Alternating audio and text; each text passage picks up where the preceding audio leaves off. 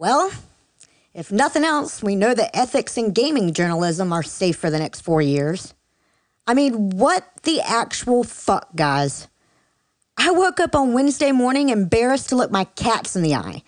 I looked at them like, I know your species is the one that licks its ass clean and eats carpet snags if I don't stop them, but we're the ones who elected Donald Trump as our president. So maybe you should feed me from now on. And look, I know the blame game was cranked up to 11 before the results from the Rust Belt were even in. All the Bernie supporters started blaming the Hillary supporters for not backing the more dynamic candidate. All the Hillary supporters started blaming the Bernie supporters for not getting more enthusiastic about the more moderate candidate. All the pundits were blaming the pollsters. The Democratic Party was blaming the electorate. The electorate was blaming the party. The news channels were blaming each other. And, I kind of wanted to take the high road here and do my segment on all of us coming together. But I just can't. Because they're all right. The Hillary supporters are right. The Bernie supporters are right. And we should have listened to each other's concerns a little closer instead of blocking one another on Facebook. So, yeah, we've all got plenty of blame to shoulder this week. And with apologies, I'm going to go ahead and heap a little more on there, too. I mean, can we at least accept that some of the reason Hillary lost is American vagina phobia?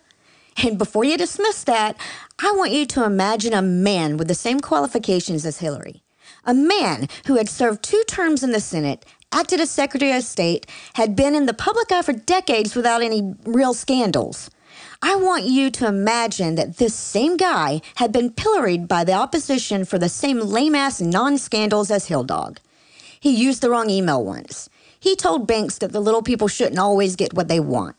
He had a charitable institution that made money. That kind of stuff. Just imagine Hillary, except with a penis. And tell me that you honestly think that guy would have had any trouble trouncing Trump in the general. Or, if that's too much for you, try going the other way with it. Imagine Trump with a vag. Imagine some racist-ass woman that promised America she was going to wave a magic bring back all the jobs wand and lacked the intelligence to pull off a convincing sentence. Imagine some lady that bragged about grabbing guys by the ball sack. Or, hey, set that aside, and just imagine a woman who had 5 kids from 3 different husbands. Imagine how quick the American electorate would have been to gobble her up. Look, I'm not saying sexism is the only problem we have here. That would be as stupid as pretending it isn't part of the problem at all.